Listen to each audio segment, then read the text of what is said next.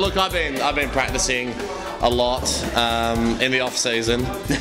The fatter you get, the less percentage of goal there is to aim at. So I've been slogging my guts out. That training. is a brilliant idea. Yeah.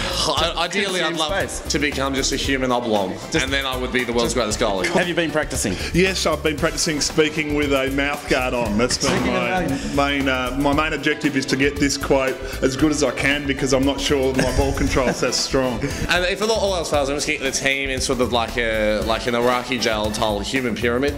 If we can get like a human pyramid happening in the goals, again, very hard to score through that sort of defence. Genius. Yeah. Genius. You've thought about this for a long time.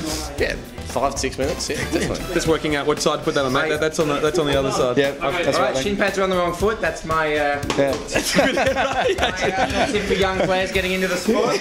Change the rules. Break them. Do you think you'll have any shots come at you today? No. They'll come at me. They won't get through. No, it won't get through. There's a party in the back of the net, but the ball's not invited. So you should get dressed, but the preparation's been very good. Thank you, mate. Good to have you here. And shoulder pads are a bit wonky, mate. Good luck. Hamish Blake is going to be all over this, but the Hockey Show All-Stars have a penalty corner, and look, that is a great strike by someone who has never played hockey before, but is an absolute star on the radio. That's it, Cavalier of Triple M in the mornings at some point down. But anyway, here at Tony Wilson, that's the worst turner I've seen. Hamish Blake diving to make a save. Look at him, he's over the moon. He's loving his day here. And there's Jay Stacey, winds up. Nick Ball! He's what have you done to Jay? What have you done, it's on the spot there, Hamish Blake. He's missed it.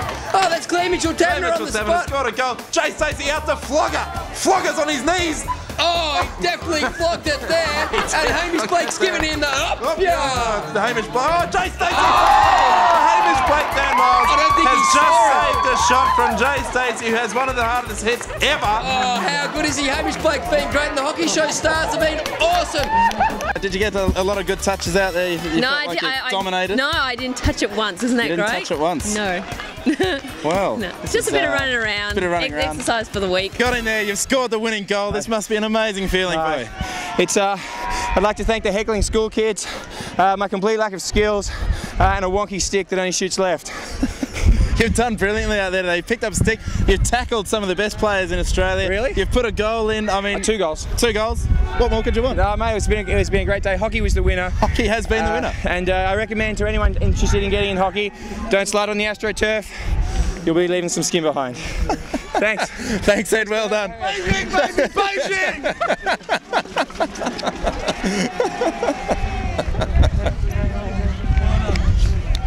Coming, guys. Oh, sorry. Keeping it low key. The key when you win. It's important to be humble. Key when you win a game is just act like you expected it, because next time when you play them, they'll know what to. They won't think that you fluked it. Yeah, that was an extraordinary display of goalkeeping from a man who really just has never done it before. He's saving shots from Jay Stacey. Steve Purcell, one of the best forwards that went around in Victorian hockey. And what was his secret? How did you prepare so well? What have you done? I've got not a lot of tread on my shoes, so every time they came at me, I was trying to run away. I fell over. They kept hitting into me. Really fortunate falling. That's a secret. Fortunate falling. Now, Andy, for a man who probably cannot see past his nose, you pulled off some scintillating traps today. And I knocked out a woman. The rumour was, Andy, that actually you pulled the Cleopatra of the Year line on her and she rejected you, so you just laid her out. No, not true. As I walked up, I blew her a kiss and she just fell over.